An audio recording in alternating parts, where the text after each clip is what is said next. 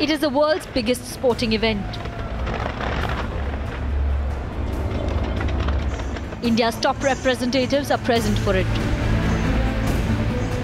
India's Football Association is present at the event.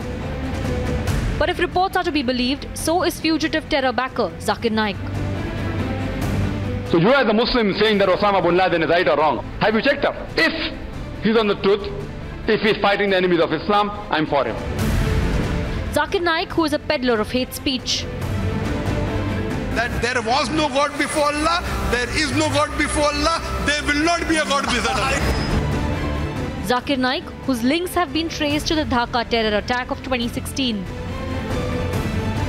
Zakir Naik, who was responsible in radicalizing those behind the Sri Lanka terror attacks of 2019. Zakir Naik faces money laundering charges. Zakir Naik is a criminal on the run since 2016.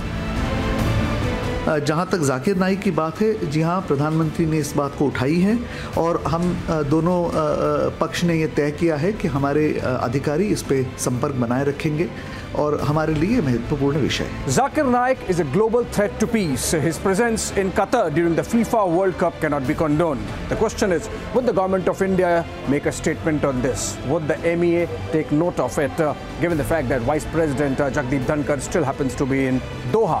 Also, what about the AIFF, the body which oversees football in India? Would they make a statement? And most importantly, what about Praful Patel? He's part of the FIFA Council. Would he take a position on this? The MEA is in a bind and others think it is no big deal. मुझे क्या कहना होगा? मैं तो football देख रहा हूँ. जो लोग जाकिर नायक को देख रहे हैं वो देखते रहे. Sports cannot be separated from ethics and national security. Let's debate.